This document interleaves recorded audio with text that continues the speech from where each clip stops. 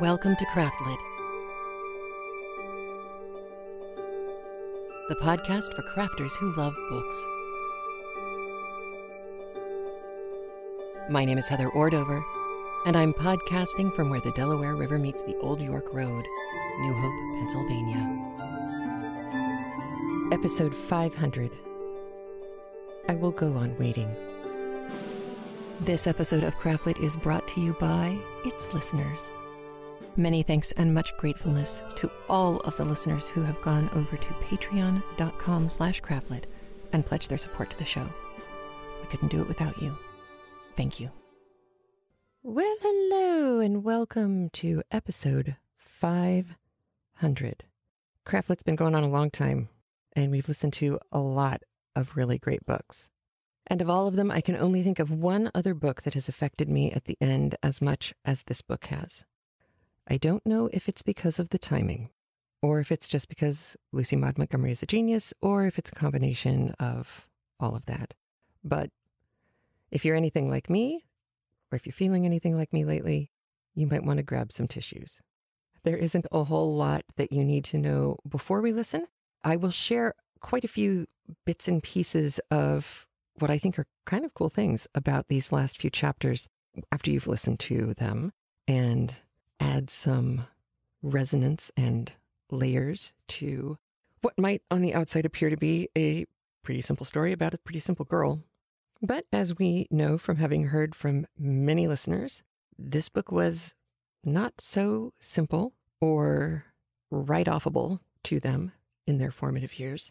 And I think as we head in these last 5 chapters towards the end of the book, it became a little clearer to me, and I hope it becomes clear to you as well, just how well constructed this narrative is, especially when you take into account Lucy Maud Montgomery's Scottish upbringing, the fact that she was married to a minister, that her love of literature and the way that story had supported her during her lifetime. And then, of course, what we know about her towards the end and how hard things got for her, especially after World War I. It makes what she does with Anne all the more resonant to me and really beautiful. So, the few things to alert you to as we head into the chapters. The first is a quotation or reference to a quotation that I had never come across before. Feeling like a cat in a strange garret.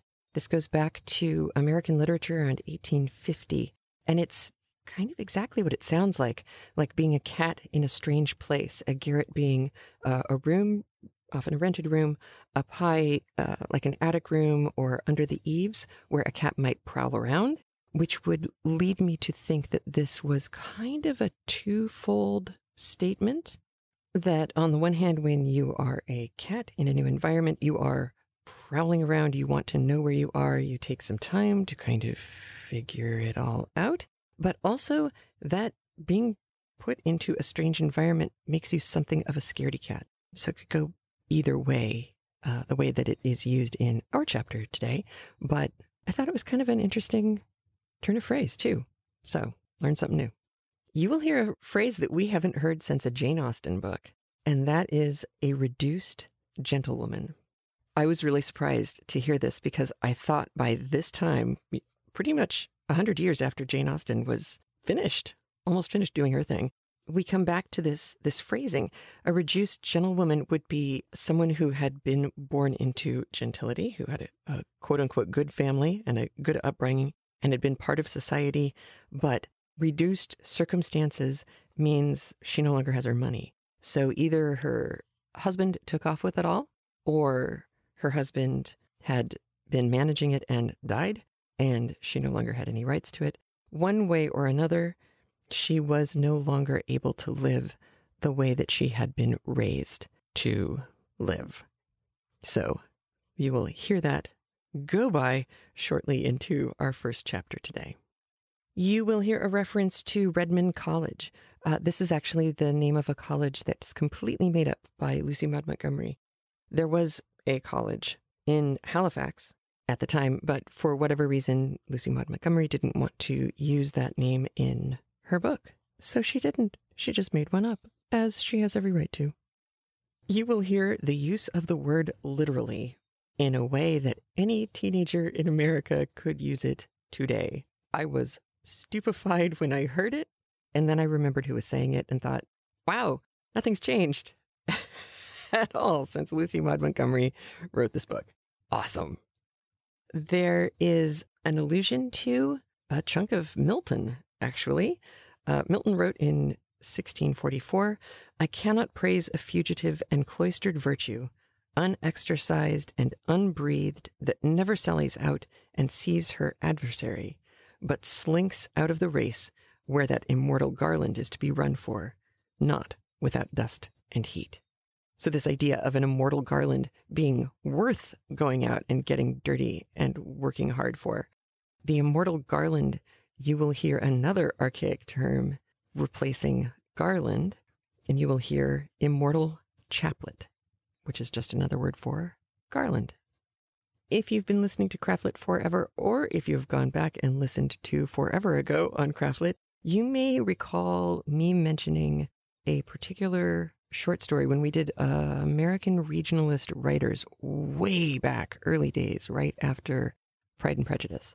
You will hear the title of one of those regionalist writers' stories that I mentioned ever so long ago.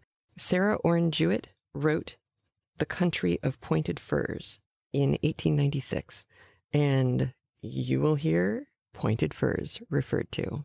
And it's clearly Lucy Maud Montgomery picking up on Sarah Orne Jewett, which is kind of cool. You will hear the term oculist.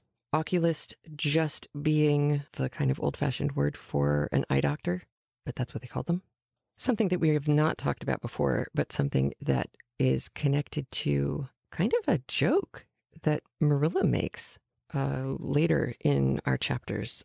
The middle chapter today, chapter 36, The Glory and the Dream. There is a play on Josie Pye's name. Nothing could have made me happier than coming across this. So Josie Pye, her name, is actually kind of a dig at her from the get-go, because Lucy Maud Montgomery knows that a Joe Pye, Joepye, a Joe Pye is a weed, kind of like a thistle, kind of like a small thistle. So, purple and kind of fuzzy and doesn't really seem to have any purpose except sticking to your socks and annoying you. So I have never loved Lucy Maud Montgomery as much as I did when I read that. That's just fantastic. You will hear a reference to notes. We have come across this before in other books that we've read together, but just as a refresher, getting a note from a bank would be similar to getting a loan. So you write a note that you promise to repay the money that you are given in exchange for that note. These are usually unsecured loans, so it's not like a mortgage or, putting your plow up as collateral for a loan. It's just an IOU and nothing more than that. It's still a legal document. It's still you actually promising, back when promises meant something, to own it and pay back what you owe. And that's pretty much everything you're going to need from me before we start listening to our chapters. Kim Suckert absolutely knocks these chapters out of the park. I mean, she's been good. We know that. That's a duh. But I actually had to play a few bits from these chapters for Andrew because I just wanted him to appreciate some mighty fine acting on the part of our narrator and Anne and Marilla and all of the voices that matter. She's just so good. And I did write to her after I heard the very, very last of the very, very last chapter and listened to it 2 or 3 times. I wrote back to her to let her know that as I was preparing for the book, I listened to at least 2, maybe 3 different versions of the audiobook. 2 from my library and 1 from Audible. And the one from Audible is read by a rather well-known actress. And I can honestly say that we won.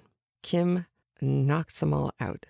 And as I said, it's never more important than listening to her in these final chapters as we see Anne really grow up some.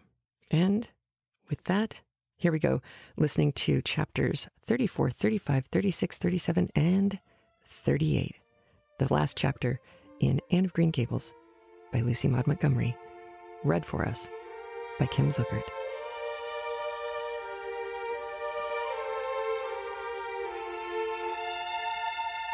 Anne of Green Gables by Lucy Maud Montgomery, read by Kim Zuckert. Chapter 34, A Queen's Girl. The next 3 weeks were busy ones at Green Gables, for Anne was getting ready to go to Queen's, and there was much sewing to be done and many things to be talked over and arranged. Anne's outfit was ample and pretty, for Matthew saw to that, and Marilla for once made no objections whatever to anything he purchased or suggested. More, one evening she went up to the east gable with her arms full of a delicate pale green material. "Anne, here's something for a nice light dress for you. I don't suppose you really need it. You've plenty of pretty waists, but I thought maybe you'd like something real dressy to wear if you were asked out anywhere of an evening in town, to a party or anything like that. I hear that Jane and Ruby and Josie have got evening dresses, as they call them, and I don't mean you shall be behind them. I got Mrs. Allen to help me pick it in town last week, and we'll get Emily Gillis to make it for you. Emily's got taste, and her fits aren't to be equaled." "Oh, Marilla, it's just lovely," said Anne. "Thank you so much. I don't believe you ought to be so kind to me. It's making it harder every day for me to go away." The green dress was made up with as many tucks and frills and shirrings as Emily's taste permitted. Anne put it on one evening for Matthew's and Marilla's benefit, and recited the maiden's vow for them in the kitchen. As Marilla watched the bright, animated face and graceful motions, her thoughts went back to the evening Anne had arrived at Green Gables, and memory recalled a vivid picture of the odd, frightened child in her preposterous yellowish-brown wincey dress, the heartbreak looking out of her tearful eyes. Something in the memory brought tears to Marilla's own eyes. "I declare my recitation has made you cry, Marilla," said Anne, gaily stooping over Marilla's chair to drop a butterfly kiss on that lady's cheek. "Now that I call a positive triumph." "No, I wasn't crying over your piece," said Marilla, who would have scorned to be betrayed into such weakness by any poetry stuff. "I just couldn't help thinking of the little girl you used to be, Anne, and I was wishing you could have stayed a little girl, even with all your queer ways. You've grown up now, and you're going away, and you look so tall and stylish and so different altogether in that dress, as if you didn't belong in Avonlea at all. And I just got lonesome thinking it was all over." "Marilla!" Anne sat down on Marilla's gingham lap, took Marilla's lined face between her hands, and looked gravely and tenderly into Marilla's eyes. "I'm not a bit changed. Not really. I'm only just pruned down and branched out. The real me, back here, is just the same. It won't make a bit of difference where I go or how much I change outwardly. At heart, I shall always be your little Anne, who will love you and Matthew and dear Green Gables more and better every day of her life." Anne laid her fresh young cheek against Marilla's faded one, and reached out a hand to pat Matthew's shoulder. Marilla would have given much just then to have possessed Anne's power of putting her feelings into words, but nature and habit had willed it otherwise, and she could only put her arms close about her girl and hold her tenderly to her heart, wishing that she need never let her go. Matthew, with a suspicious moisture in his eyes, got up and went out of doors. Under the stars of the blue summer night he walked agitatedly across the yard to the gate under the poplars. "Well, now, I guess she ain't been much spoiled," he muttered proudly. "I guess my putting in my oar occasional never did much harm after all. She's smart and pretty, and loving, too, which is better than all the rest. She's been a blessing to us. There never was a luckier mistake than what Mrs. Spencer made. If it was luck, don't believe it was any such thing. It was Providence, because the Almighty saw we needed her, I reckon." The day finally came when Anne must go to town. She and Matthew drove in one fine September morning, after a tearful parting with Diana and an untearful practical one, on Marilla's side at least, with Marilla. But when Anne had gone, Diana dried her tears and went to a beach picnic at White Sands with some of her Carmody cousins, where she contrived to enjoy herself tolerably well, while Marilla plunged fiercely into unnecessary work and kept at it all day long with the bitterest kind of heartache, the ache that burns and gnaws and cannot wash itself away in ready tears. But that night, when Marilla went to bed, acutely and miserably conscious that the little gable room at the end of the hall was untenanted by any vivid young life and unstirred by any soft breathing, she buried her face in her pillow and wept for her girl in a passion of sobs that appalled her when she grew calm enough to reflect how very wicked it must be to take on so about a sinful fellow creature. Anne and the rest of the Avonlea scholars reached town just in time to hurry off to the academy. That first day passed pleasantly enough in a whirl of excitement, meeting all the new students and learning to know the professors by sight and being assorted and organized into classes. Anne intended taking up second-year work, being advised to do so by Miss Stacy. Gilbert Blythe elected to do the same. That meant getting a first-class teacher's license in 1 year instead of 2, if they were successful. But it also meant much more and harder work. Jane, Ruby, Josie, Charlie, and Moody Spurgeon, not being troubled with the stirrings of ambition, were content to take up the second-class work. Anne was conscious of a pang of loneliness when she found herself in a room with 50 other students, not one of whom she knew, except the tall, brown-haired boy across the room, and knowing him in the fashion she did not help her much, as she reflected pessimistically. Yet she was undeniably glad that they were in the same class. The old rivalry could still be carried on, and Anne would hardly have known what to do if it had been lacking.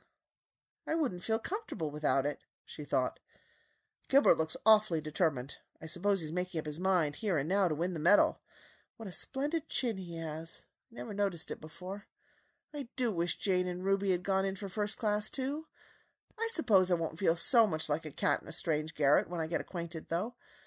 I wonder which of the girls here are going to be my friends.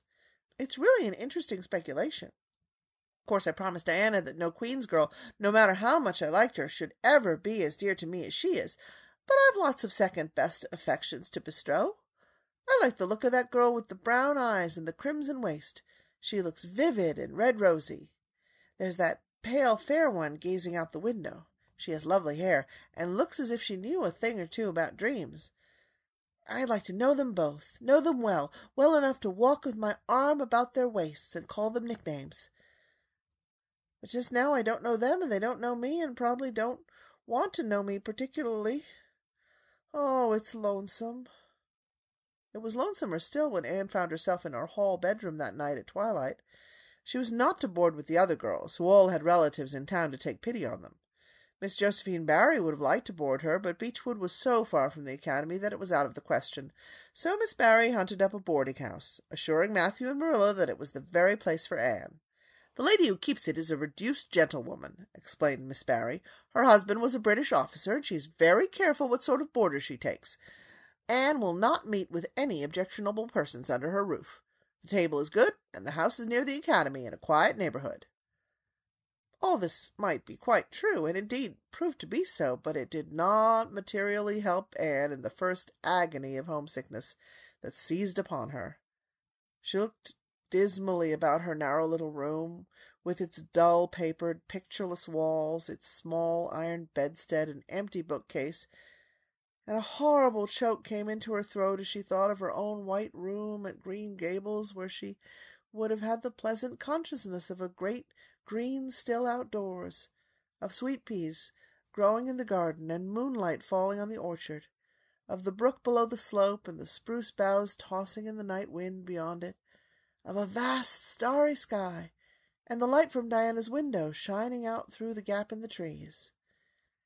Here there was nothing of this.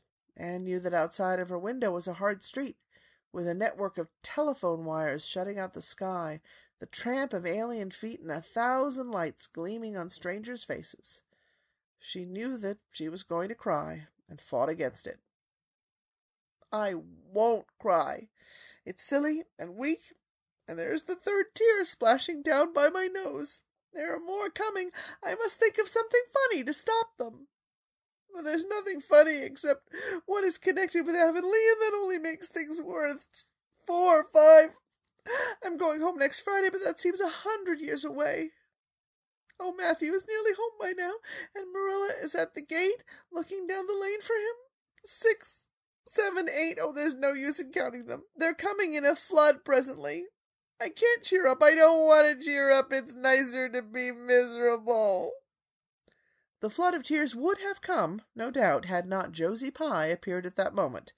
In the joy of seeing a familiar face, Anne forgot that there had never been much love lost between her and Josie. As a part of Avonlea life, even a Pye was welcome.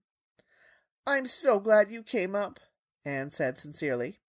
"You've been crying," remarked Josie, with aggravating pity. "I suppose you're homesick. Some people have so little self-control in that respect. I've no intention of being homesick, I can tell you. Town's too jolly after that poky old Avonlea. I wonder how I ever existed there for so long. You shouldn't cry, Anne. It isn't becoming, for your nose and eyes get red, and then you seem all red. I had a perfectly scrumptious time in the academy today. Our French professor is simply a duck. His mustache would give you kerwallops of the heart. Have you anything eatable around, Anne? I'm literally starving.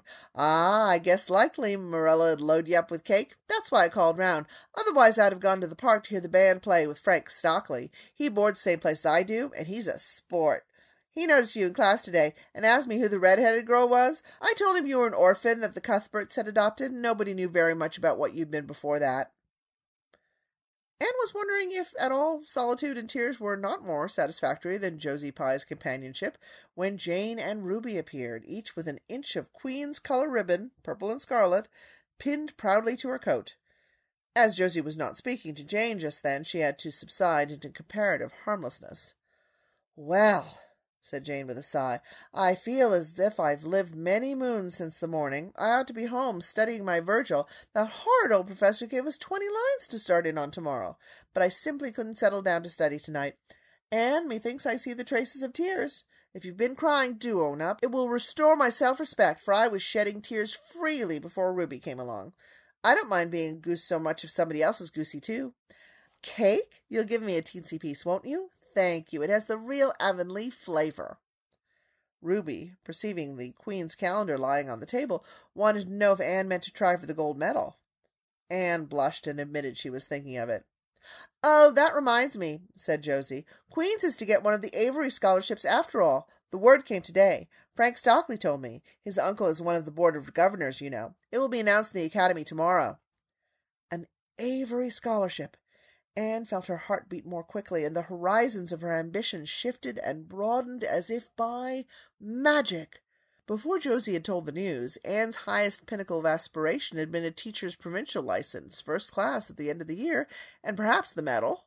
But now, in one moment, Anne saw herself winning the Avery scholarship, taking an arts course at Redmond College, and graduating in a gown and mortarboard, before the echo of Josie's words had died away, for the Avery scholarship was in English, and Anne felt that here her foot was on native heath. A wealthy manufacturer of New Brunswick had died, and left part of his fortune to endow a large number of scholarships to be distributed among the various high schools and academies of the maritime provinces, according to their respective standings. There had been much doubt whether one would be allotted to Queen's, but the matter was settled at last, and at the end of the year the graduate who made the highest mark in English and English literature would win the scholarship, $250 a year for 4 years at Redmond College. No wonder that Anne went to bed that night with tingling cheeks. "I'll win that scholarship if hard work can do it," she resolved. "Wouldn't Matthew be proud if I got to be a B.A.? Oh, it's delightful to have ambitions. I'm so glad I have such a lot. And there never seems to be any end to them. That's the best of it. Just as soon as you attain to one ambition, you see another one glittering higher up still. It does make life so interesting." End of Chapter 34. Chapter 35. The Winter at Queen's. Anne's homesickness wore off, greatly helped in the wearing by her weekend visits home. As long as the open weather lasted, the Avonlea students went out to Carmody on the New Branch Railway every Friday night. Diana and several other Avonlea young folks were generally on hand to meet them, and they all walked over to Avonlea in a merry party. Anne thought those Friday evening gypsyings over the autumnal hills in the crisp golden air, with the home lights of Avonlea twinkling beyond, were the best and dearest hours in the whole week. Gilbert Blythe nearly always walked with Ruby Gillis and carried her satchel for her. Ruby was a very handsome young lady, now thinking herself quite as grown up as she really was. She wore her skirts as long as her mother would let her, and did her hair up in town, although she had to take it down when she went home. She had large, bright blue eyes, a brilliant complexion, and a plump, showy figure. She laughed a great deal, was cheerful and good-tempered, and enjoyed the pleasant things of life frankly. "But I shouldn't think she was the sort of girl Gilbert would like," whispered Jane to Anne. Anne did not think so either, but she would not have said so for the Avery scholarship. She could not help thinking, too, that it would be very pleasant to have such a friend as Gilbert to jest and chatter with, and exchange ideas about books and studies and ambitions. Gilbert had ambitions, she knew, and Ruby Gillis did not seem the sort of person with whom such could be profitably discussed. There was no silly sentiment in Anne's ideas concerning Gilbert. Boys were to her, when she thought about them at all, merely possible good comrades. If she and Gilbert had been friends, she would not have cared how many other friends he had, nor with whom he walked. She had a genius for friendship. Girl-friends she had in plenty, but she had a vague consciousness that masculine friendship might also be a good thing to round out one's conceptions of companionship and furnish broader standpoints of judgment and comparison. Not that Anne could have put her feelings on the matter into just such clear definition. But she thought that if Gilbert had ever walked home with her from the train over the crisp fields and along the ferny byways, they might have had many and merry and interesting conversations about the new world that was opening around them and their hopes and ambitions therein. Gilbert was a clever young fellow, with his own thoughts about things, and a determination to get the best out of life and put the best into it. Ruby Gillis told Jane Andrews that she didn't understand half the things Gilbert Blythe said. He talked just like Anne Shirley did when she had a thoughtful fit on, and for her part, she didn't think it any fun to be bothering about books and that sort of thing when he didn't have to. Frank Stockley had lots more dash and go, but then he wasn't half as good-looking as Gilbert, and she really couldn't decide which she liked best. In the academy, Anne gradually drew a little circle of friends about her, thoughtful, imaginative, ambitious students like herself. With the rose-red girl, Stella Maynard, and the dream girl, Priscilla Grant, she soon became intimate, finding the latter pale, spiritual-looking maiden to be full to the brim of mischief and pranks and fun, while the vivid black-eyed Stella had a heart full of wistful dreams and fancies, as aerial and rainbow-like as Anne's own.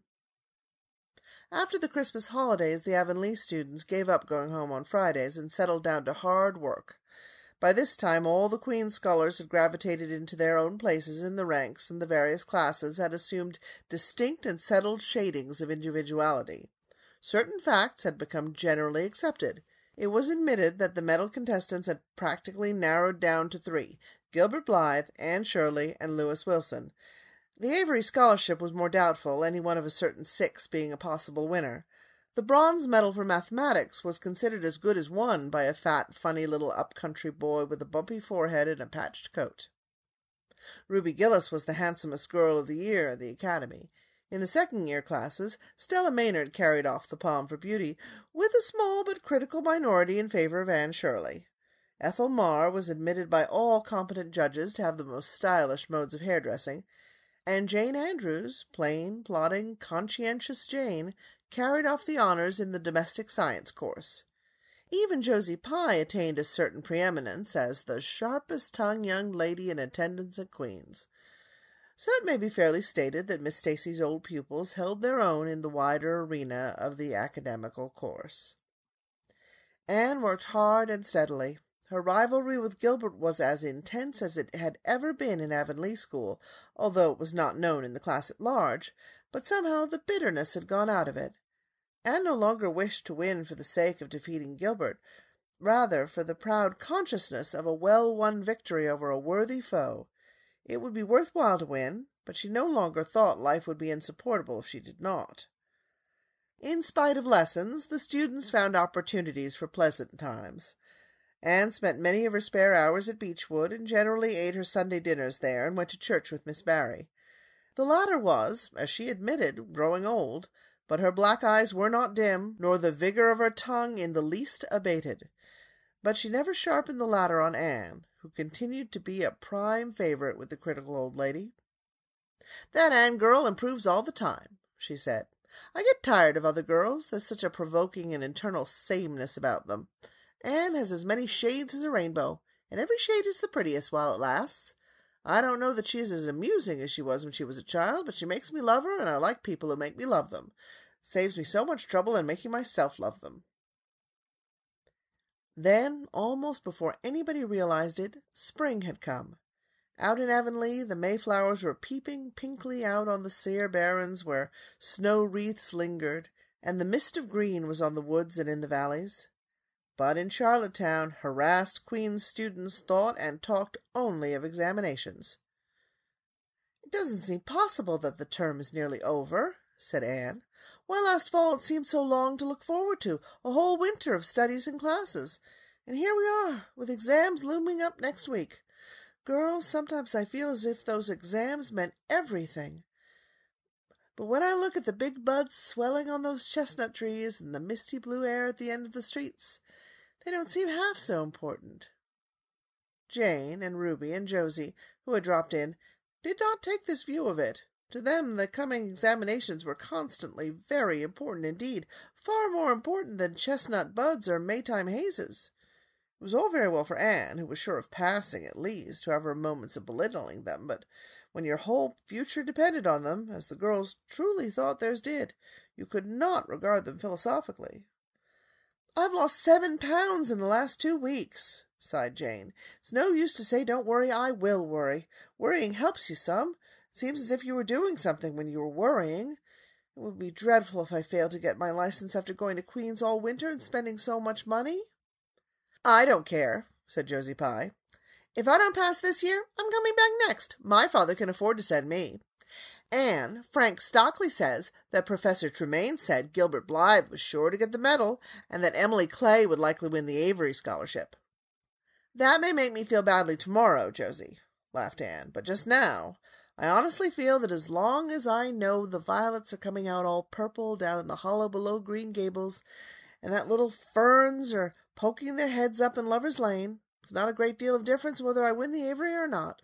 I've done my best, and I begin to understand what is meant by the joy of the strife. Next to trying and winning, the best thing is trying and failing. Girls, don't talk about exams. Look at that arch of pale green sky over those houses, and picture to yourself what it must look like over the purply dark beech woods back of Avonlea."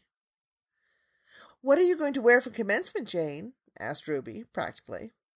Jane and Josie both answered at once, and the chatter drifted into a side eddy of fashions.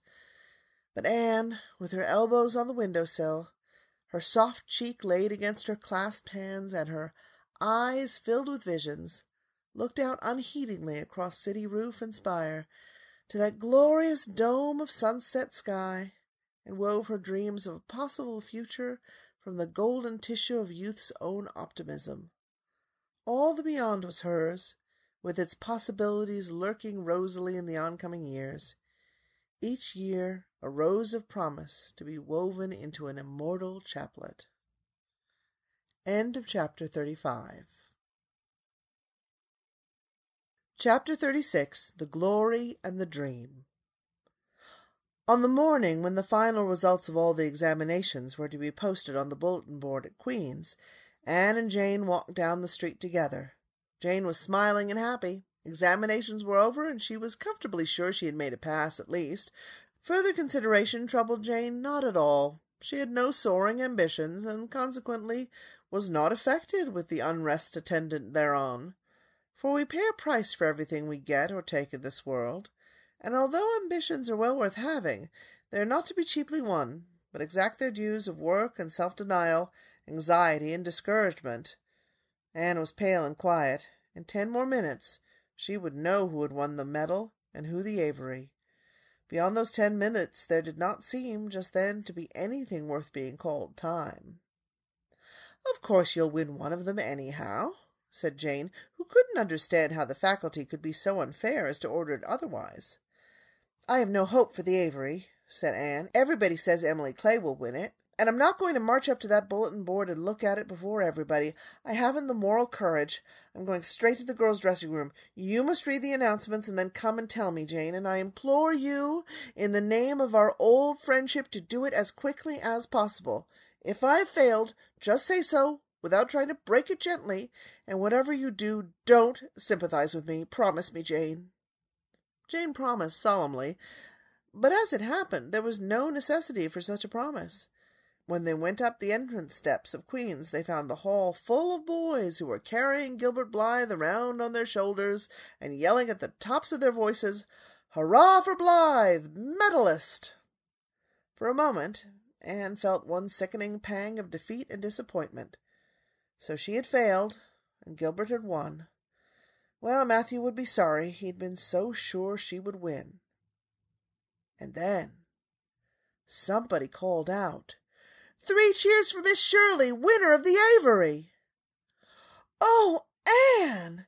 gasped Jane as they fled to the girls' dressing room amid hearty cheers. "Oh, Anne, I'm so proud! Isn't it splendid?" And then the girls were around them, and Anne was the center of a laughing, congratulating group.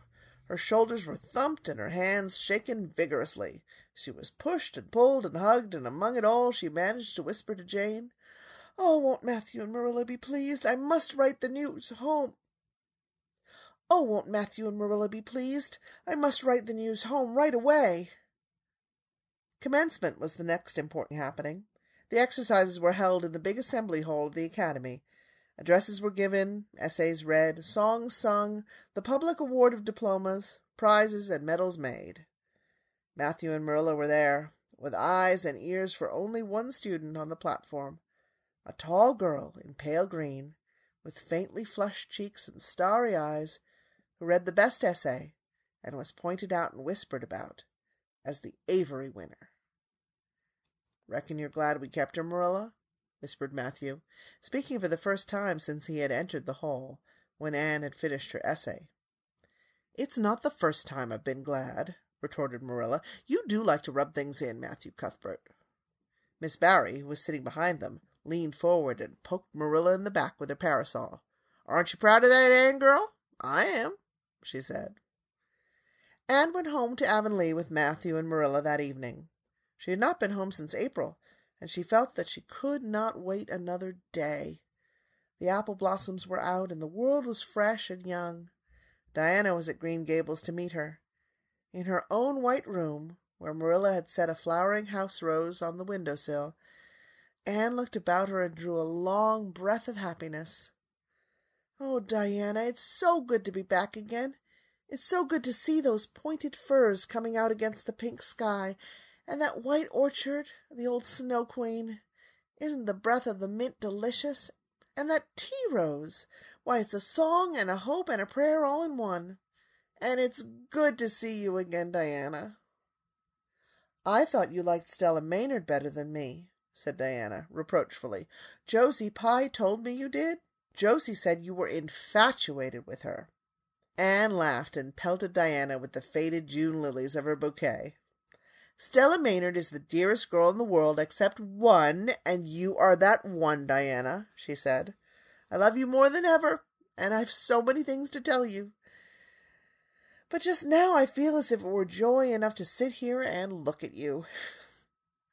I'm tired, I think, tired of being studious and ambitious. I mean to spend at least 2 hours tomorrow lying out in the orchard grass, thinking of absolutely nothing." "You've done splendidly, Anne. I suppose you won't be teaching now that you won the Avery." "No, I'm going to Redmond in September. Doesn't it seem wonderful? I'll have a brand new stock of ambition laid in by that time after 3 glorious golden months of vacation. Jane and Ruby are going to teach. Isn't it splendid to think we all got through, even to Moody Spurgeon and Josie Pye?" "The Newbridge trustees have offered Jane their school already," said Diana. Gilbert Blythe is going to teach, too. He has to. His father can't afford to send him to college next year after all, so he means to earn his own way through. I expect he'll get the school here if Miss Ames decides to leave. Anne felt a queer little sensation of dismayed surprise. She had not known this. She had expected that Gilbert would be going to Redmond also. What would she do without their inspiring rivalry? Would not work, even at a coeducational college with a real degree in prospect, be rather flat without her friend, the enemy? The next morning at breakfast it suddenly struck Anne that Matthew was not looking well. Surely he was much grayer than he had been a year before. "Marilla," she said hesitatingly, when he had gone out, "is Matthew quite well?" "No, he isn't," said Marilla in a troubled tone. "He's had some real bad spells with his heart this spring, and he won't spare himself a mite. I've been real worried about him.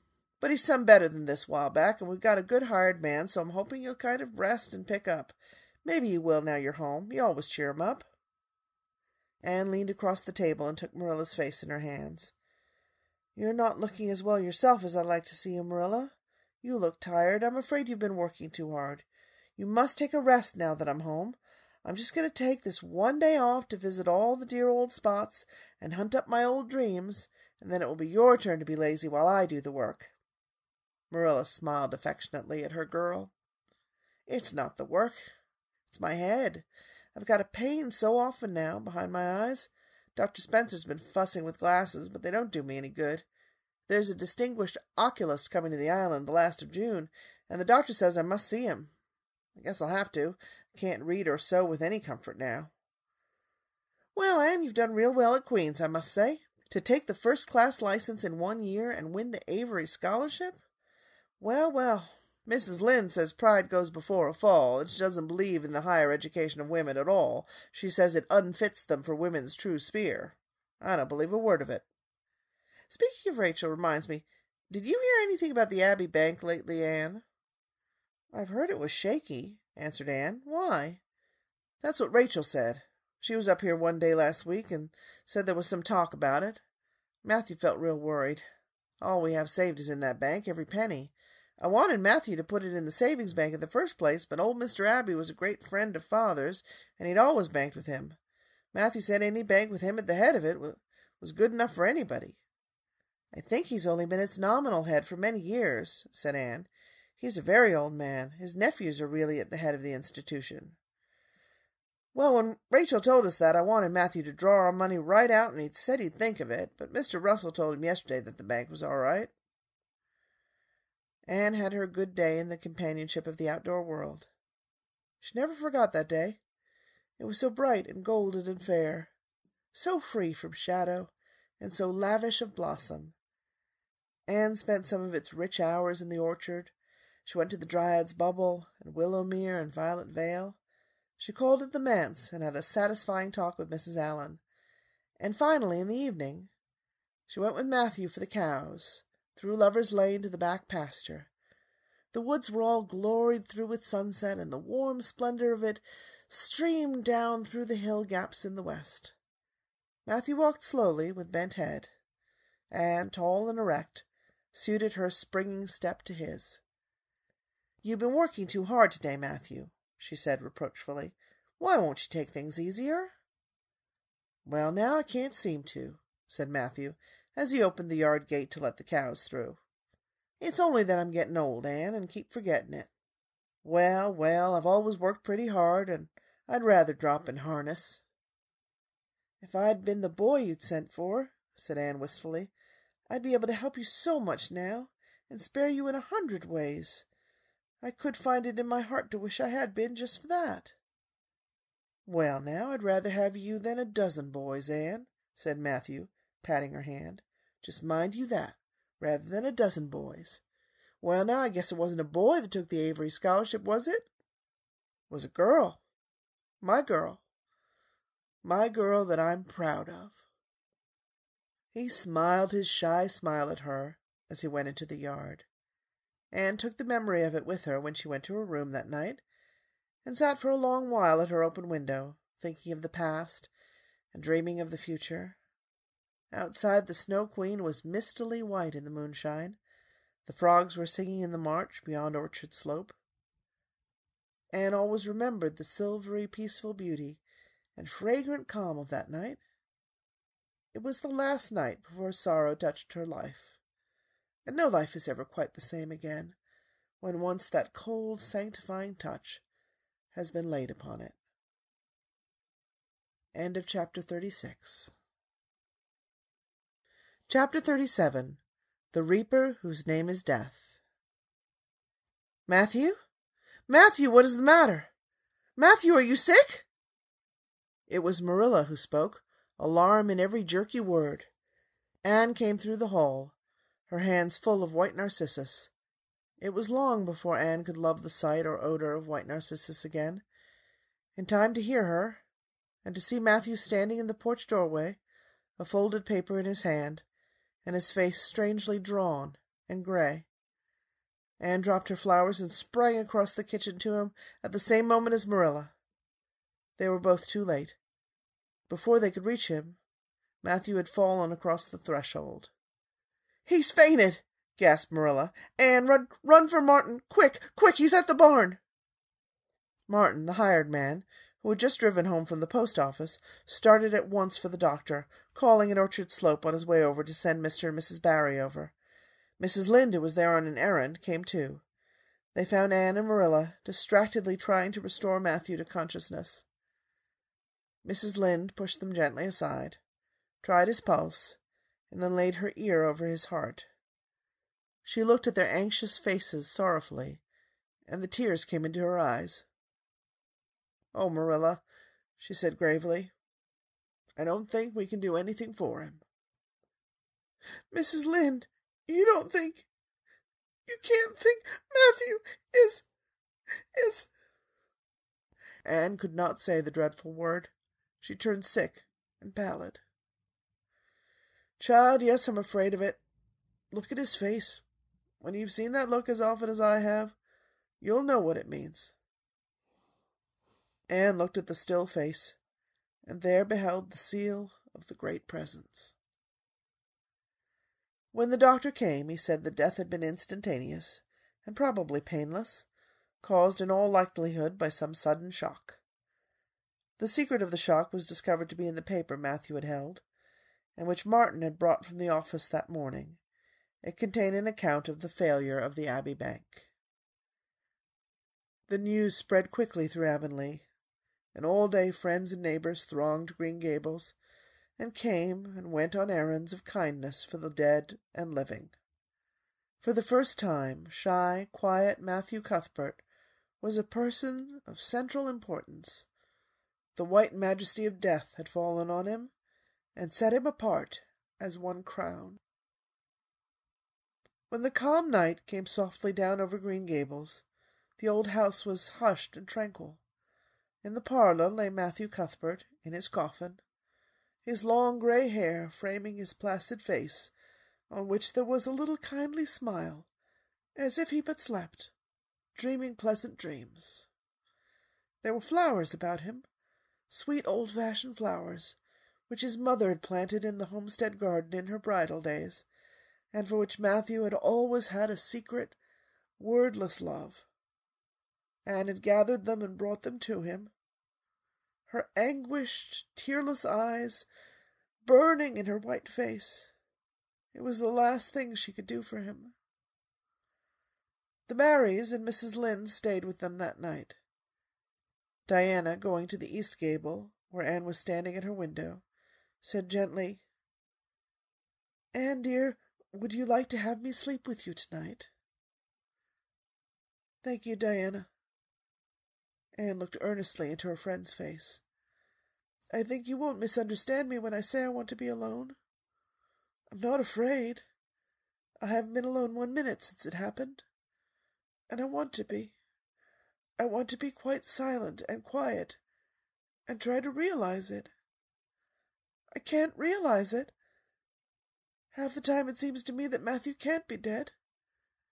The other half it seems as if he must have been dead for a long time, and I've had this horrible, dull ache ever since." Diana did not quite understand.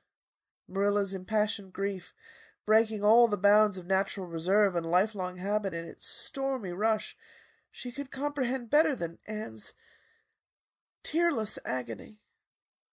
But she went away kindly, leaving Anne alone to keep her first vigil with sorrow.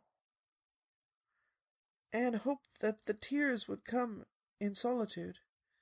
It seemed to her a terrible thing that she could not shed a tear for Matthew, whom she had loved so much, and who had been so kind to her. Matthew, who had walked with her last evening at sunset and was now lying in the dim room below with that awful peace on his brow. But no tears came at first, even when she knelt by her window in the darkness and prayed, looking up to the stars beyond the hills. No tears. Only the same horrible dull ache of misery that kept on aching until she fell asleep, worn out with the day's pain and excitement. In the night she awakened, with the stillness and the darkness about her, and the recollection of the day came over her like a wave of sorrow. She could see Matthew's face smiling at her, as he had smiled when they parted at the gate that last evening. She could hear his voice saying, my girl that I'm proud of." Then the tears came, and Anne wept her heart out. Marilla heard her and crept in to comfort her. There, don't cry so, dear. It can't bring him back. It isn't right to cry so. I knew that today, but I couldn't help it then. He'd always been such a good, kind brother to me, but God knows best. Oh, just let me cry, Marilla, sobbed Anne. The tears don't hurt me like that ache did. Stay here for a little while with me, and keep your arm round me, so. I couldn't have Diana stay. She's good and kind and sweet, but it's not her sorrow. She's outside of it, and she couldn't come close enough to my heart to help me. It's our sorrow, yours and mine. Oh, Marilla, what will we do without him? We've got each other, Anne. I don't know what I'd do if you weren't here, if you'd never come. Oh, Anne, I know I've been kind of strict and harsh with you, maybe, but you mustn't think I didn't love you as well as Matthew did, for all that. I want to tell you now when I can. It's never been easy for me to say things out of my heart. But at times like this, it's easier. I love you as dear as if you were my own flesh and blood, and you've been my joy and comfort ever since you came to Green Gables. 2 days afterwards, they carried Matthew Cuthbert over his homestead threshold, and away from the fields he had tilled, and the orchards he had loved, and the trees he had planted. And then Avonlea settled back to its usual placidity, and even at Green Gables affairs slipped into their old groove, and work was done and duties fulfilled with regularity as before, though always with the aching sense of loss in all familiar things. Anne, new to grief, thought it almost sad that it could be so, that they could go on in the old way without Matthew. She felt something like shame and remorse when she discovered that the sunrises behind the firs and the pale pink buds opening in the garden gave her the old inrush of gladness when she saw them, that Diana's visits were pleasant to her, and that Diana's merry words and ways moved her to laughter and smiles. That, in brief, the beautiful world of blossom and love and friendship had lost none of its power to please her fancy and thrill her heart, that life still called to her with many insistent voices. It seems like disloyalty to Matthew somehow to find pleasure in these things now that he's gone, she said wistfully to Mrs. Allan one evening when they were together in the manse garden. I miss him so much all the time, and yet, Mrs. Allan, the world and life seem very beautiful and interesting to me for all. Today Diana said something funny, and I found myself laughing. I thought when it happened I could never laugh again, and it somehow seems as if I oughtn't to. When Matthew was here, he liked to hear you laugh, and he liked to know that you found pleasure in the pleasant things around you," said Mrs. Allen gently. "He's just away now, and he likes to know it just the same. I'm sure we should not shut our hearts against the healing influences that nature offers us. But I can understand your feeling. I think we all experience the same thing. We resent the thought that anything can please us when someone we love is no longer here to share the pleasure with us, and we almost feel as if we were unfaithful to our sorrow when we find our interest in life returning to us." "I was down to the graveyard to plant a rose bush on Matthew's grave this afternoon," said Anne dreamily. "I took a slip of the little white Scotch rose bush his mother brought out from Scotland long ago. Matthew always liked those roses the best. They were so small and sweet on their thorny stems. It made me feel glad that I could plant it by his grave, as if I were doing something that must please him and taking it there to be near him. I hope he has roses like them in heaven. Perhaps the souls of all those little white roses that he has loved so many summers were all there to meet him. I must go home now. Marilla's all alone, and she gets lonely at twilight." "She will be lonelier still, I fear, when you go away again to college," said Mrs. Allen. Anne did not reply. She said good night and went slowly back to Green Gables. Marilla was sitting on the front door steps, and Anne sat down beside her. The door was open behind them, held back by a big pink conch shell with hints of sea sunsets in its smooth inner convolutions. Anne gathered some sprays of pale yellow honeysuckle and put them in her hair. She liked the delicious hint of fragrance, as some aerial benediction above her every time she moved. "Dr. Spencer was here when you were away," Marilla said. "He says that the specialist will be in town tomorrow, and he insists I must go in and have my eyes examined. I suppose better go and have it over. I'll be more than thankful if the man can give me the right kind of glasses to suit my eyes. You won't mind staying here alone while I'm away, will you? Martin will have to drive me in, and there's ironing and baking to do." "I shall be all right. Diana will come over for company for me. I shall attend to the ironing and baking beautifully. You needn't fear that I'll starch the handkerchiefs or flavor the cake with liniment." Marilla laughed. "What a girl you were for making mistakes in them days, Anne. You were always getting into scrapes. I did used to think you were possessed. Do you mind the time you dyed your hair?" "Yes, indeed, I shall never forget it," smiled Anne, touching the heavy braid of hair that was wound about her shapely head. "I laugh a little now sometimes when I think what a worry my hair used to be to me. But I don't laugh much, because it was a very real trouble then. I did suffer terribly over my hair and my freckles. My freckles are really gone, and people are nice enough to tell me my hair is auburn now. All but Josie Pye. She informed me yesterday that she really thought it was redder than ever, or at least my black dress made it look redder, and she asked me if people who have red hair ever got used to having it. Well, I've almost decided to give up trying to like Josie Pye. I've made what I would once have called a heroic effort to like her, but Josie Pye won't be liked." "Josie is a pie," said Marilla sharply, "so she can't help being disagreeable. I suppose people of that kind serve some useful purpose in society, but I must say I don't know what it is any more than I know the use of thistles. Is Josie going to teach?" "No, she's going back to Queen's next year. So are Moody Spurgeon and Charlie Sloane. Jane and Ruby are going to teach, and they've both got schools. Jane at Newbridge and Ruby at someplace up west." "Gilbert Blythe is going to teach too, isn't he?" "Yes," briefly. "What a nice-looking fellow he is," said Marilla absently. "Saw him in church last Sunday, and he seemed so tall and manly. Looks a lot like his father did at the same age. John Blythe was a nice boy. We used to be real good friends, he and I. People called him my beau." Anne looked up with swift interest. "Oh, Marilla, and what happened? Why didn't you—" "We had a quarrel. I wouldn't forgive him when he asked to. I meant to, after a while, but I was sulky and angry, and I wanted to punish him first. He never came back. The Blythes were all mighty independent.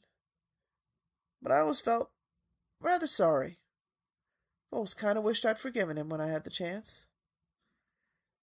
"So you've had a bit of romance in your life, too," said Anne softly. "Yes, suppose you might call it that. You wouldn't think so to look at me, would you? But you never can tell about people from their outsides. Everybody has forgotten about me and John. I'd forgotten myself. But it all came back to me when I saw Gilbert last Sunday." End of Chapter 37. Chapter 38. The Bend in the Road. Marilla went to town the next day and returned in the evening. Anne had gone over to Orchard Slope with Diana and came back to find Marilla in the kitchen, sitting by the table with her head leaning on her hand. Something in her dejected attitude struck a chill to Anne's heart. She had never seen Marilla sit limply inert like that. "Are you very tired, Marilla?" "Yes. No, I don't know," said Marilla, wearily looking up. "I suppose I am tired, but I haven't thought about it. It's not that." "Did you see the oculist? What did he say?" asked Anne anxiously. "Yes, I saw. He examined my eyes. He said that if I give up all reading and sewing entirely, and any kind of work that strains the eyes, and if I'm careful not to cry, and if I wear the glasses he's given me, he thinks my eyes may not get any worse, and my headaches will be cured. But if I don't, he says I'll certainly be stone blind in 6 months. Blind! Anne, just think of it." For a minute, Anne, after her first quick exclamation of dismay, was silent. It seemed to her that she could not speak. Then she said bravely, but with a catch in her voice, "Marilla, don't think of it. You know he has given you hope. If you're careful, you won't lose your sight altogether, and if his glasses cure your headaches, it will be a great thing."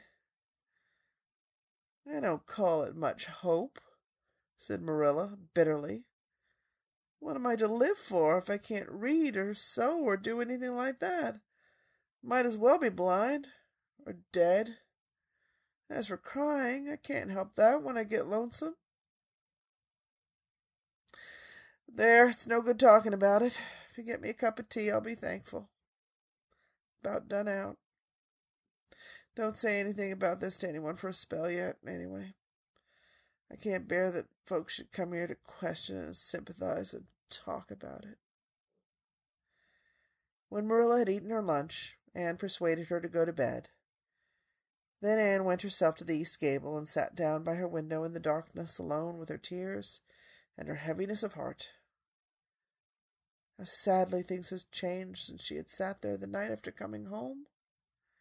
Then she'd been so full of hope and joy, and the future would look rosy with promise. Anne felt as if she had lived years since then. But before she went to bed, there was a smile on her lips and peace in her heart. She had looked her duty courageously in the face, and found it a friend, as duty ever is when we meet it frankly. One afternoon, a few days later, Marilla came slowly in from the front yard where she had been talking to a caller, a man whom Anne knew by sight as Sadler from Carmody. Anne wondered what he could have been saying to bring that look to Marilla's face. "What did Mr. Sadler want, Marilla?" Marilla sat down by the window and looked at Anne. There were tears in her eyes in defiance of the oculist's prohibition, and her voice broke as she said, "He heard that I was going to sell Green Gables, and he wants to buy it." "Buy it? Buy Green Gables?" Anne wondered if she'd heard aright. "Oh, Marilla, you don't mean to sell Green Gables?" "Anne, I don't know what else is to be done. I've thought it all over. If my eyes were strong, I could stay here and make out to look after things and manage with a good hired man. But as it is, I can't. I may lose my sight altogether, and anyway, I'll not be fit to run things. Oh, I never thought I'd live to see the day when I'd have to sell my home. But things would only go behind, worse and worse all the time, till nobody would want to buy it. Every cent of our money went in that bank, and there's some notes Matthew gave last fall to pay. Mrs. Lynde advises me to sell the farm and board somewhere, with her, I suppose. Won't bring much, it's small and the buildings are old, but it'll be enough for me to live on, I reckon. I'm thankful you're provided for with that scholarship, Anne. Sorry you won't have a home to come to in your vacations, that's all. But I suppose you'll manage somehow. Marilla broke down and wept bitterly. You mustn't sell Green Gables, said Anne resolutely. Oh, Anne, I wish I didn't have to, but you can see for yourself I can't stay here alone. I'd go crazy with trouble and loneliness, and my sight would go, I know it would. You won't have to stay here alone, Marilla. I'll be with you.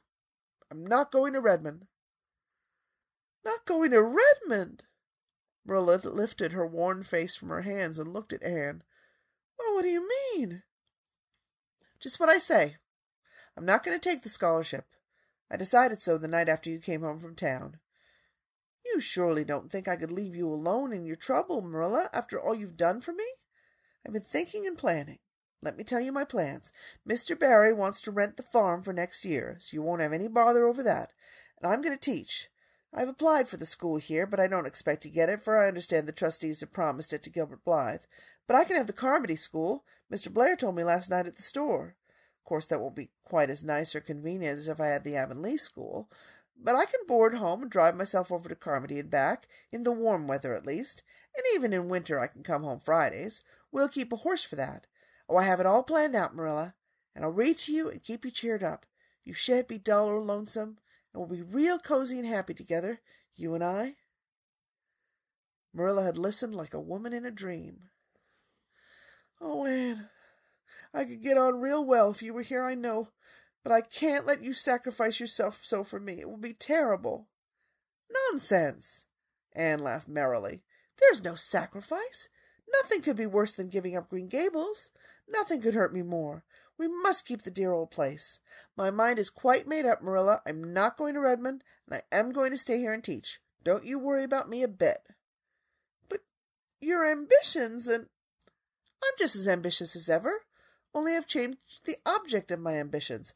I'm going to be a good teacher, and I'm going to save your eyesight. Besides, I mean to study at home here and take a little college course all by myself. Oh, I've dozens of plans, Marilla.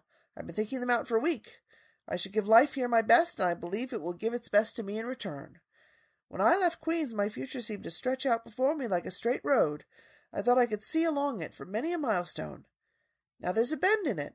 I don't know what lies around the bend, but I'm going to believe that the best does. It has a fascination of its own, that bend, Marilla. I wonder how the road beyond goes. What there is of green glory and soft checkered lights and shadows, what new landscapes, what new beauties, what curves and hills and valleys further on. I don't feel as if I ought to let you give it up, said Marilla, referring to the scholarship. But you can't prevent me. I'm 16 and a half, obstinate as a mule, as Mrs. Lynde once told me, laughed Anne. Oh, Marilla, don't you go pitying me. I don't like to be pitied, and there's no need for it. I'm heart glad over the very thought of staying at dear Green Gables. Nobody could love it as you and I do, so we must keep it. You blessed girl, said Marilla, yielding. I feel as if you'd given me new life.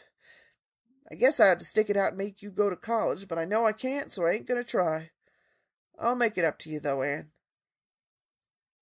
When it became nosed abroad in Avonlea that Anne Shirley had given up the idea of going to college and intended to stay home and teach, there was a good deal of discussion over it. Most of the good folks, not knowing about Marilla's eyes, thought she was foolish. Mrs. Allan did not. She told Anne so in approving words that brought tears of pleasure to the girl's eyes. Neither did good Mrs. Lynde. She came up one evening and found Anne and Marilla sitting at the front door in the warm, scented summer dusk. They liked to sit there when the twilight came down and the white moths flew about in the garden, and the odor of mint filled the dewy air. Mrs. Rachel deposited her substantial person upon the stone bench by the door, behind which grew a row of tall pink and yellow hollyhocks, with a long breath of mingled weariness and relief. I declare I'm getting glad to sit down. Been on my feet all day, and 200 pounds is a good bit for 2 feet to carry around. It's a great blessing not to be fat, Marilla. I hope you appreciate it. Well, Anne, I hear you've given up your notion of going to college. I was real glad to hear of it. You've got as much education now as a woman can be comfortable with. I don't believe in girls going to college with the men and cramming their heads full of Latin and Greek and all that nonsense. But I'm going to study Latin and Greek just the same, Mrs. Lynde, said Anne, laughing. I'm going to take my arts course right here at Green Gables and study everything that I would at college. Mrs. Lynde lifted her hands in holy horror. Anne, surely you'll kill yourself. Not a bit of it. I shall thrive on it. Oh, I'm not going to overdo things. As Josiah Allen's wife says, I shall be medium. But I'll have lots of spare time in the long winter evenings, and I've no vocation for fancy work. I'm going to teach over at Carmody, you know. I don't know it. I guess you're going to teach right here in Avonlea. The trustees have decided to give you the school. Mrs. Lynde, cried Anne, springing to her feet in surprise. Why, I thought they promised it to Gilbert Blythe. So they did, but as soon as Gilbert heard that you had applied for it, he went to them. They had a business meeting at the school last night, you know, and told them that he withdrew his application and suggested that they accept yours. He said he was going to teach at White Sands. Of course, he knew how much you wanted to stay with Marilla, and I must say it was real kind and thoughtful in him, that's what. Real self-sacrificing, too, for he'll have his board to pay at White Sands, and everybody knows he's got to earn his own way through college. So the trustees decided to take you. I was tickled to death when Thomas came home and told me. I don't feel that I ought to take it, murmured Anne. I mean, I don't think I ought to let Gilbert make such a sacrifice for me. I guess you can't prevent him now. He signed papers with the White Sands trustees, so it wouldn't do him any good now if you were to refuse. Of course you'll take the school. You'll get along all right now that there are no pies going. Josie was the last of them, and a good thing she was, that's what. There's been some pie or another going to Avonlea School for the last 20 years, and I guess their mission in life was to keep school teachers reminded that Earth isn't their home. Bless my heart, what does all that winking and blinking at the Barry gable mean? Diana's signaling for me to go over, laughed Anne. You know we keep up the old custom. Excuse me while I run over and see what she wants. Anne ran down the clover slope like a deer and disappeared in the furry shadows of the haunted wood. Mrs. Lynde looked after her indulgently. There's a good deal of the child about her yet in some ways. There's a good deal more of the woman about her in others, retorted Marilla, with a momentary return of her old crispness. But crispness was no longer Marilla's distinguishing characteristic. As Mrs. Lynde told her Thomas that night, Marilla Cuthbert has got mellow, that's what. Anne went to the little Avonlea graveyard the next evening to put fresh flowers on Matthew's grave and water the Scotch rose-bush. She lingered there until dusk, liking the peace and calm of the little place, with its poplars whose rustle was like low, friendly speech, and its whispering grasses growing at will among the graves. When she finally left it and walked down the long hill that sloped to the Lake of Shining Waters, it was past sunset, and all Avonlea lay before her in a dream-like afterlight, a haunt of ancient peace. There was a freshness in the air, as of a wind that had blown over honey-sweet fields of clover. Home lights twinkled out here and there among the homestead trees. Beyond lay the sea, misty and purple, with its haunting, unceasing murmur. The west was a glory of soft mingled hues, and the pond reflected them all in still softer shadings. The beauty of it all thrilled Anne's heart, and she gratefully opened the gates of her soul to it. "Dear old world," she murmured, "you are very lovely, and I am glad to be alive in you." Halfway down the hill, a tall lad came whistling out of a gate before the Blythe homestead. It was Gilbert, and the whistle died on his lips as he recognized Anne. He lifted his cap courteously, but he would have passed on in silence if Anne had not stopped and held out her hand. "Gilbert," she said, with scarlet cheeks, "I want to thank you for giving up the school for me. It was very good of you, and I want you to know that I appreciate it." Gilbert took the offered hand eagerly. "It wasn't particularly good of me at all, Anne. I was pleased to be able to do you some small service. Are we going to be friends after this? Have you really forgiven me my old fault?" Anne laughed and tried unsuccessfully to withdraw her hand. "I forgave you that day by the pond landing, although I didn't know it. What a stubborn little goose I was. I may as well make a complete confession. I've been sorry ever since." "We are going to be the best of friends," said Gilbert jubilantly. "We were born to be good friends, Anne. You've thwarted destiny enough. I know we can help each other in many ways. You're going to keep up your studies, aren't you? So am I. Come, I'm going to walk home with you." Marilla looked curiously at Anne when the latter entered the kitchen. "Who was that came up the lane with you, Anne?" "Gilbert Blythe," answered Anne, vexed to find herself blushing. "I met him on Barry's Hill." "I didn't think you and Gilbert Blythe were such good friends that you'd stand for half an hour at the gate talking to him," said Marilla with a dry smile. "We haven't been. We've been good enemies.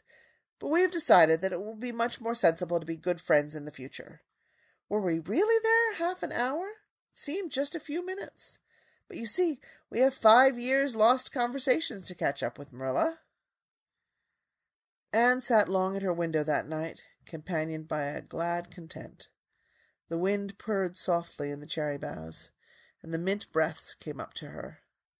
The stars twinkled over the pointed firs in the hollow, and Diana's light gleamed through the old gap. Anne's horizons had closed in since the night she had sat there after coming home from Queen's, but if the path set before her feet was to be narrow, she knew that flowers of quiet happiness would bloom along it. The joy of sincere work and worthy aspiration and congenial friendship were to be hers. Nothing could rob her of her birthright of fancy or her ideal world of dreams. And there was always the bend in the road. "God's in his heaven. All's right with the world," whispered Anne, softly, softly. End of chapter 38, and end of Anne of Green Gables. Okay, are you better? I assumed, kind of like at the end of Tale of Two Cities, that you probably had to turn off the podcast for a little bit and just kind of be with the end of the book, just kind of sit with it and let it be part of you. There is the part of me that cannot help but look at the beautiful ending to this book and not recognize so much of what was going on in Lucy Maud Montgomery's life, emotional life, and how hard it must have been to be female then and super crazy smart then and married to a guy who just wasn't as awesome as she was. It just makes me want to go back in time and hug her. Just amazing. And she does some stupendously cool things at the ends of the book, at the ends of the chapters and the ends of the book, that I didn't give you a heads up on because I didn't want to flag it too much for you. But the other reason that there are things that I didn't share with you beforehand are because I didn't want them to get in the way. It would have taken a long time. So I kind of front-loaded the quick and easy stuff, and I've saved some of the more in-depth and literarily relevant things for now. So here we go. Along with learning that the Joe Pye is a weed and giggling, wasn't that awesome? Marilla made a joke. Go Marilla, she grew up rather nicely there, didn't she? So proud of Marilla. We have come across this before, this event happening before, where people repeat phrases over and over again and are using them incorrectly. The proof of the pudding is in the tasting, not the proof is in the pudding. How could the proof be in the pudding if the pudding is just sitting there? You have to taste it. The proof of the pudding is in the tasting. Or, a little learning is a dangerous thing. If you stop there, you miss the drink deep or touch not the Pierian spring. If you took high school science and you got a B+ and you think you know more than scientists who have spent their entire adult life working out problems, I got nothing. I don't even know what to say in situations like that except, wow, okay. I guess hubris. I don't know where else to go with it. But then there's the other one, which if you've listened to CraftLit for a long time, you know, it's the hill that I continue to die on. Begging the question and raising the question do not mean the same thing. Begging the question is a logical fallacy. Raising the question is exactly what it sounds like. If you say begging the question to make yourself sound smarter, you are in fact doing the opposite. And boy, do I just want to have a sign that I can hold up to people on TV and the radio. And of course, they wouldn't see it if it was a sign, but oh man, it drives me nuts. Well, I found a new one. And I'm sure many, many CraftLit listeners already know this. I did not. So I got to be enlightened today, and I will share that enlightenment with you now. Proverbs, chapter 16, verse 18. You ready? Here it is. Pride goeth before destruction, and a haughty spirit before a fall. Right? Pride is out there in advance of destruction, marching at the front of the line. Following in pride's wake is destruction. And being haughty and stuck up with your nose in the air means that the next thing that's going to happen is you're going to fall. And whether that means a big fall, like a ginormous, metaphorical, karmic kind of fall, or literally just tripping over a rock in the road, kind of doesn't matter. Either way, pride goeth before destruction, and a haughty spirit before a fall. I always thought pride goeth before a fall sounded weird. Kind of like a little learning is a dangerous thing. It just didn't make sense to me. Or the proof is in the pudding. Didn't make sense to me. Now we know why. I think we have a pretty good clue that anytime any of us hit a phrase where we think, I know that's an old saying. Funny how it doesn't make any sense. Perhaps we should go look it up. I need to remind myself of that more often because the internet is there and available to us for these things. And yet I just don't seem to use it nearly enough unless I'm doing a book on CraftLit. Yeah, there were, it felt like a metric ton of literary allusions in these chapters.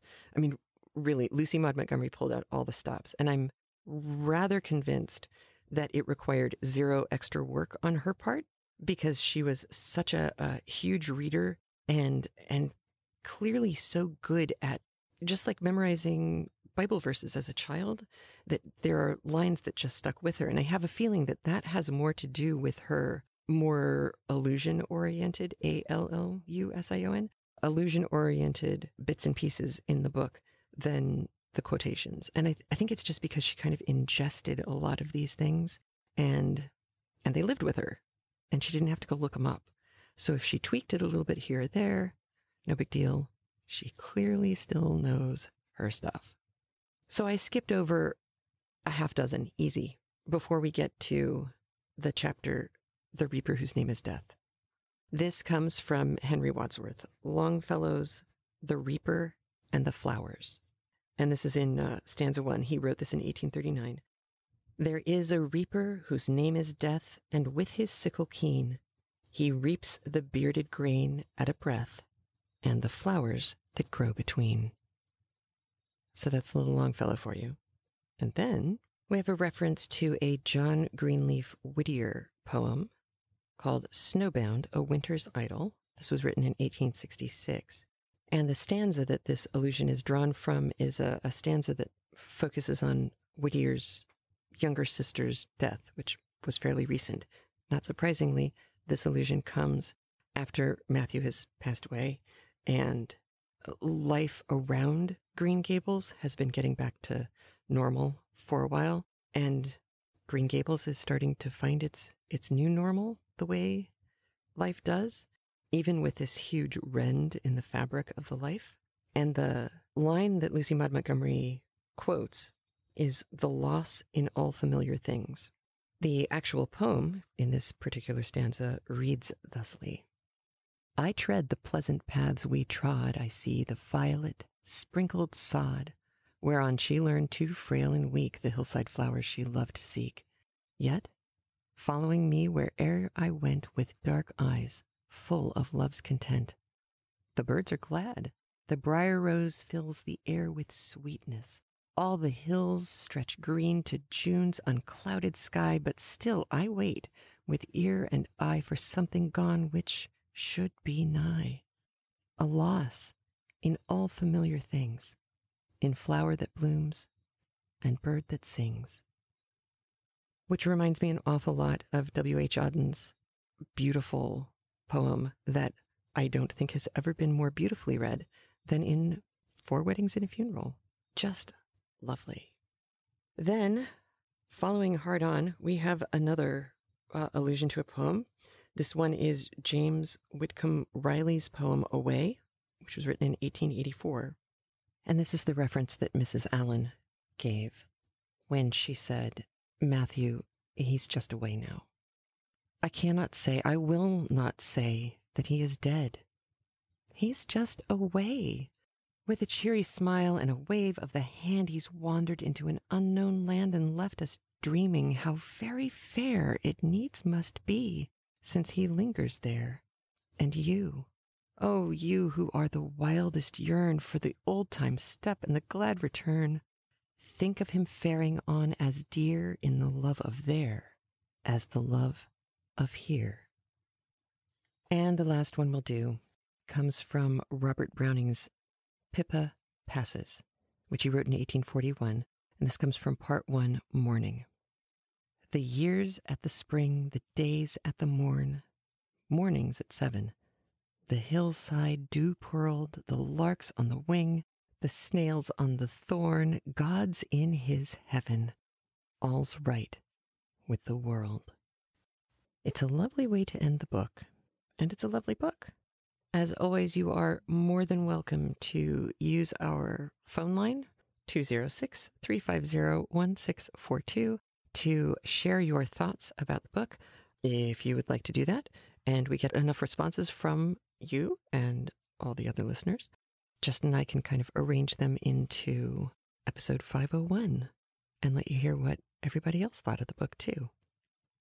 Well, this weekend, with all of the excitement about Doctor Who, and the fact that her costume has pockets, I received an email from Francisca, who wrote to all of us. She said, I remember that you were talking about pockets in women's clothing in one of the Anne of Green Gables episodes. One of the other podcasts I'm subscribed to, 99% Invisible, is doing a 3-week series on clothes called Articles of Interest. And I've just started listening to the 3rd episode, which is about pockets.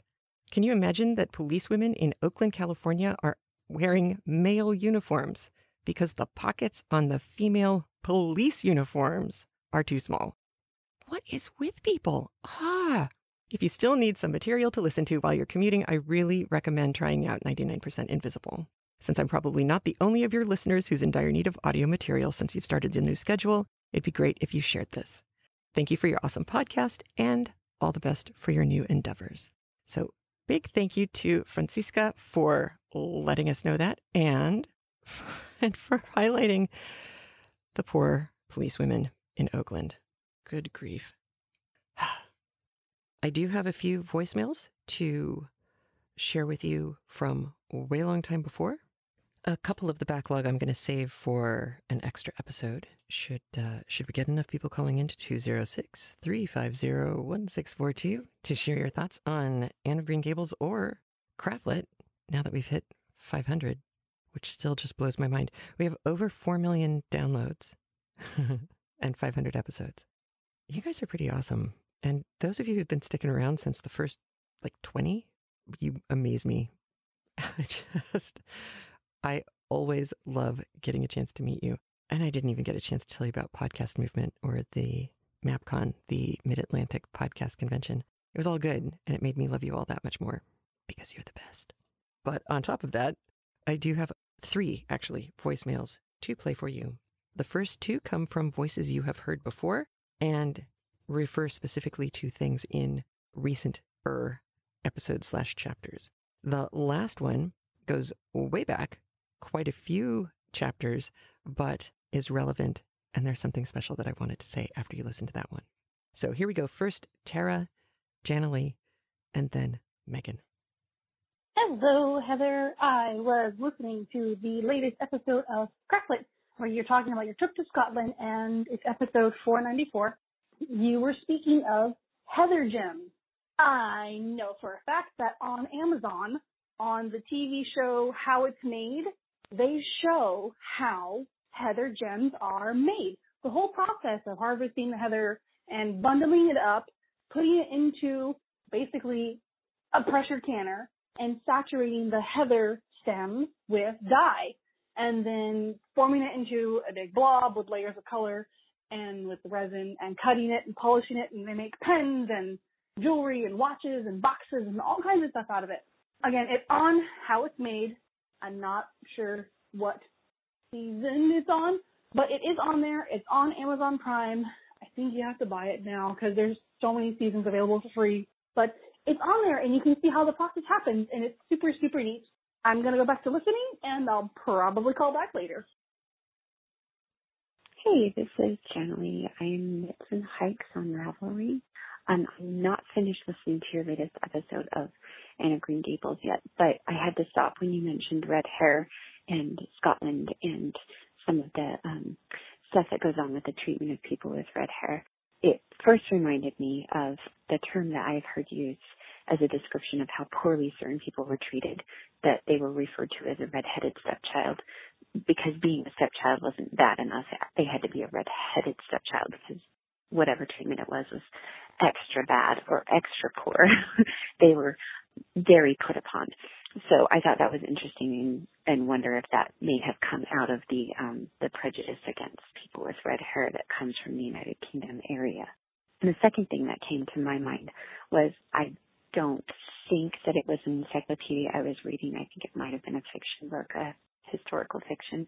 But I remember reading about Set and having someone refer to him as the red-headed god. And that was kind of their shorthand for saying, well, you know, he's the god of chaos and evil. And so obviously he would be the red-headed god, which I hadn't linked to the treatment of red-headed people, but the main characters, I think, of this one, if I'm remembering correctly, were from the United Kingdom. Anyway, Set as the red-haired god, I can't find confirmation online, but I just did a quick search, so maybe if I dig deeper I might find something more specific. But I do know that he was associated with the red soil of the desert, and his counterpart Osiris was associated with the black soil that was the fertile soil near the river. So that red coloring comes in a lot of the depictions of him, or his body is red. He's also associated with some foreign rulers that came in, the Hyksos, trying to think when they came in, like, I don't know, 16 or 1500 BC. They were foreign people that came in, gained the rulership of Egypt, and then ruled the Nile Delta. And because Set was the deity that closest resembled their own chief god, they chose to worship him exclusively. So when they were kicked out of power, the priesthood and a lot of the people became quite xenophobic, and there was much discrediting of that particular period. But the cult that worshipped Set flourished, and there were certainly people who continued on in the priesthood in worship of Set. So I don't know how much that relates to what you're talking about with the redheaded stuff, but as a redhead and with at least one other redhead in my immediate family, I kind of have to speak up for them. Thank you for what you do. I love this book. I am loving the reader, and I'm loving the new journey that this is as an older person reading Anne, as opposed to my initial experience of reading her as a child. So thank you for that. Hi, Heather. My name is Megan. I'm a longtime listener, although I did take a long hiatus while I went to medical school and finished my residency. In fact, today is the last day of my residency, and as things slowed down, I got back into your podcast. I'm actually up to date with the book almost, listening to Anne of Green Gables, but wanted to call about the use of sugared water as an analgesic for babies. So when I learned to do circumcisions, we used what we called sweets for the babies. You know, the baby boy would come in, we would give it a little before the procedure and right after, and it would completely soothe the baby. It was like magic. So I looked it up. The brand we used was Sweet Ease, SWEET-EASE. Several companies make those. About a 24% sucrose solution in water. Obviously, no medical advice being given, but this is something that works really well for babies who are having a little bit of pain. Anyhow, such a pleasure listening again, and I'm so glad that you are still doing this. It's amazing. So, Megan, first, congratulations on finishing your residency. Oh my gosh, that's so awesome. Thank you also for giving us the solution, the percentage solution of sucrose to water, because that's so cool and really, really useful information, even though it's not medical advice, which I totally understand. But also, I don't know if congratulations is the right thing to say for you having stuck around for so long and then coming back. That's mind-boggling. And I'll tell you, completely honestly, just between you and me, Megan, because nobody else is listening, I had really been thinking about not doing CraftLit anymore. The world is too depressing. And I try very hard, as much as I can, to keep CraftLit just talking about books and leave the rest of the world behind. And the few times that I have strayed out into the middle of the road, I've tried to telegraph that to you so that if you didn't want to listen to it, you didn't have to listen to it, because what we all have in common is our books. But Megan's voicemail made me think twice, because one of the sticking points for me was, but what if people come back and I'm not doing this anymore? I would feel very bad. That would not be good. But the other thing that happened was actually during the prep for this last chapter. Early on in chapter 34, I had a moment where I recognized something in what Lucy Maud Montgomery is saying that is very modern and actually has become a political football.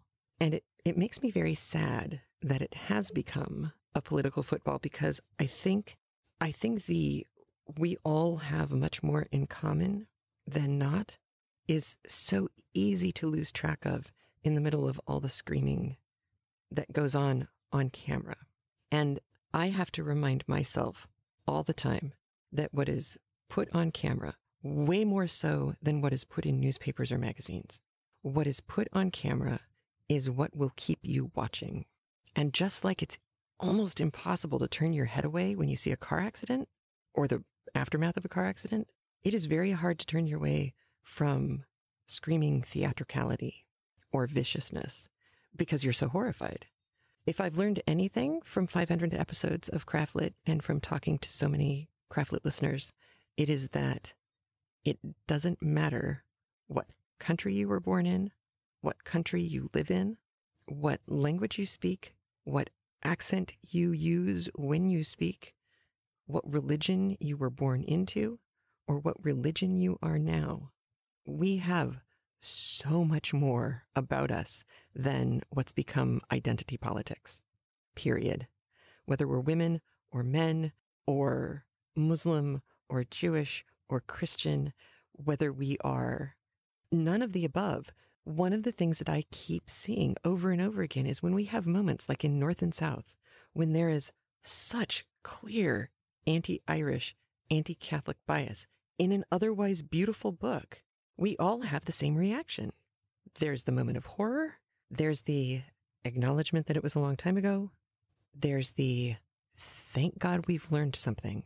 Even if we haven't learned all that much, at least we've learned something. We learned to recognize it. And that has given me more faith in the future. That, along with teaching kids, high school kids, has given me more faith in our ability to survive than just about anything. And I continuously go back to how wonderful the listeners of the podcast have always been and continue to be. And the place in this book, in these chapters, these closing chapters, that really struck me and got me thinking about this was when, early on in chapter 34, we hear how this family has ended up being a family. You have Matthew, you have Marilla. Yeah, they're related by blood, whatever. But they have this girl who has become their daughter. This is not a blood tie at all. And I think it's easy to lose sight of the fact that blood is oftentimes the least important factor in what makes a family a family. I know I have plenty of friends who, for one reason or another, the people they're related to by blood, they can't talk to very easily. But they have a larger family that cares for them, that cares about them, that they are there for as well. Oftentimes adoption is involved. And again, over and over again, it just reminds me how we are far, far more alike in the important ways than we are different. And if you aren't in a place where you get to be in contact with people who are different from you very often, like when I've been working at home for so long now, if I hadn't had you in my life, I would have had very little contact with people who are different from me. But you have made the world a less scary and dangerous place simply because I know you're there and I know that you and I have this common bond. And that comforts me at the same time that it makes me sad for people who don't have opportunities like this. I mean, certainly teaching in New York City, I got to meet a lot of people who I never would have had a chance to meet before, who have stopped being teenagers and who have grown into being successful adults with families and careers, and they're doing all sorts of awesome things. And I learned that we had a lot more in common than we had differences, but that if you had looked at us standing side by side, it never would have occurred to you. And in fact, when I moved from California, Southern California, to New York to teach high school, I was told by more than a couple of people, "Oh my God, what are you thinking? You're going to get killed," which to me is tragic because nothing could have been further from the truth. My students in New York, who, if you judge a book by its cover, are nothing like me, took better care of me when I was pregnant. Patrick Oyeku brought me yogurt in the morning because he would say, "Miss, baby needs some calcium." Where do you get kids like that? He was a junior at the time. Lovely. All of the kids that I taught were marvelous. But it wasn't the kids in New York who were dangerous. It was the white fraternity boy on my dorm floor at UCLA who was dangerous.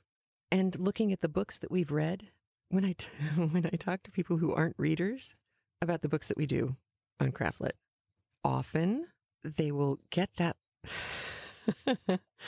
that glazed kind of look on their face, like, oh, old books. And so then I have to explain to them that, when we did Gulliver's Travels, one of the things we learned was that the scene that people complained about the most in the Jack Black version of Gulliver's Travels, the one where he's peeing all over the castle, that's in the book. Or that a character who's really, truly reprehensible in Bleak House spontaneously combusts. Or I'll read them a chunk of 3 Men in a Boat, maybe the part about the cheese. And you can't stop laughing. Because again, the stuff that motivates us, the stuff that matters to us, the stuff that brings us together is always the same. And the books are hard if you don't have context, or they might seem kind of old and creaky and foreign at first. But I think we've all learned that once you get context for these books and you understand where they started or what was going on at the time, like War of the Worlds, what was going on at the time when they were being written, the whole thing opens up and it makes so much sense and it seems so modern over and over and over again. 500 episodes worth of over and over and over again. We are more similar than we are different. So that's my political stance. The only statement I can make to all of the screaming hordes of people who are trying to divide us and gaslight us and convince us that the other, capital O, is a threat to our future, to our family, to our resources, whatever. The only real threat is division, over and over and over again. Ben Franklin said, "If we don't hang together, we will most surely hang separately." He also said a bunch of other stuff about how the country had lasted about 200 years before we fell apart and needed a despotic ruler. That was his last happy letter to the Constitutional Convention. Nonetheless, still I persist, because books matter, and people matter, and knowing how to read matters. Because if you don't know how to read, you don't know how to read the Constitution, you don't know how to read a rental agreement or an employment contract, you're going to get played. So if the only useful thing I do in life, aside from raising my boys, is to keep pushing great books at people, then I guess I'll keep going. And the next book's going to be fun. It's going to be more rollicking. and it'll surprise you in its moral ambiguity at the end. Except it probably won't surprise you all that much because I'm putting it on CraftLit. Yet another book that everyone thinks they know and probably really doesn't so much. I sure didn't. And that next book is Treasure Island by a Scotsman, Robert Louis Stevenson. It's going to take me a little while to prepare for it. I will figure out how to make this work. I am not at all certain when it will come out or when it will be back. I am working on the importance of being earnest. We'll see how that goes. I'm still hopeful. But CraftLit will be back with a lot of R's. And some buried treasure. And a pegwig. And a pirate. Pirates are fun when they're old-fashioned and wielding a cutlass instead of other things that can be wielded. Wooled. Speaking of, I'm going to go find some wool and make my kid a Freddie Mercury doll because there's an awesome crochet pattern out there that's calling my name. All right, you take care. Have a great one. I'll talk to you soon with a pirate. Bye. A big thanks to all the CraftLit listeners who support the show by being a premium audio member via craftlit.com/premium or via patreon.com/craftlit. Your support for the show is what's kept us going since 2006. If you feel like getting free audio pretty much every week, please consider supporting the show by heading over to patreon.com/craftlit and pledging what you feel the show is worth to you. If you can't support the show that way, consider leaving a review at iTunes or at our facebook.com/craftlit page, or follow @craftlit on Twitter and share the show with your followers too. And remember, if your hands are too busy to pick up a book, at least you can turn one on.